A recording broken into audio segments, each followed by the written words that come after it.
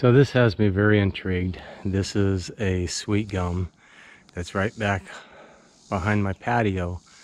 I have bird feeders and a deer feeder, and I sit on my patio and I watch this area a lot.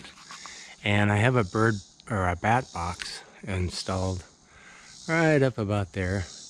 But I had a limb while I was gone over the weekend that just dropped out of the tree. And as you can see, there's nothing above the tree.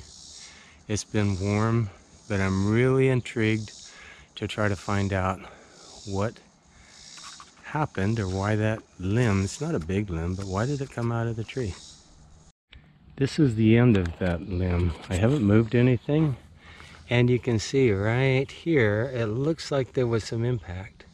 And then it came along, it broke off a couple little branches, and those are laying over there. And then it looks like it scraped down along here, and then it broke off the limb right there, and then somehow pulled this other limb out of the tree. You can see those are the other little branches, and then it pulled the rest of this limb out of the tree, and that's where it broke. I'm gonna climb up and see if I can see anything, because I don't find an explanation. That's a pretty brutal fracture on that limb. It looks like it was pulled out and ripped off of the tree. But again, there's nothing up there. And I have foxes, I have an occasional coyote, I have raccoons, possums, some feral cats that hang out back here. But I mean, it would take something large to break that out. And besides, I need to relocate my bat box. Well, Becky and I are going to give this a double load test. There's my loop. We're both going to stand on this, listen to the tree for a minute or so. It's a half hitch, which binds down on another half hitch and makes a great loop to stand on. And it's easy to take apart when we're done. All right, ready to walk up the tree. I've tested my anchor laterally. We gave it a double pull. It's still a very small limb up there. We're using a cinched backup, so I'm ready to walk up the tree. We just take the slack out of that and we start walking up the tree. And I've got a lot of these little suckers that will pull off on the way up.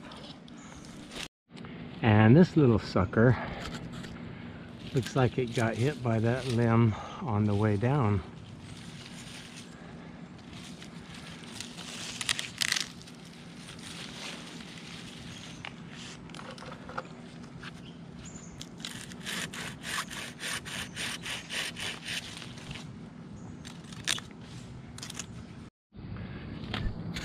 So here it is. You can see there's nothing above it.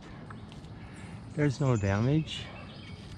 I'm gonna cut this off and take it down and take a look. But that is the branch. And yeah, I'm tied in right there, right next to it, right next to the trunk. And it's a pretty thin little tree.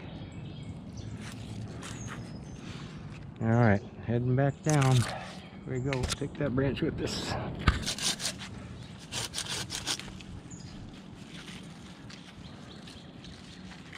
So that looks like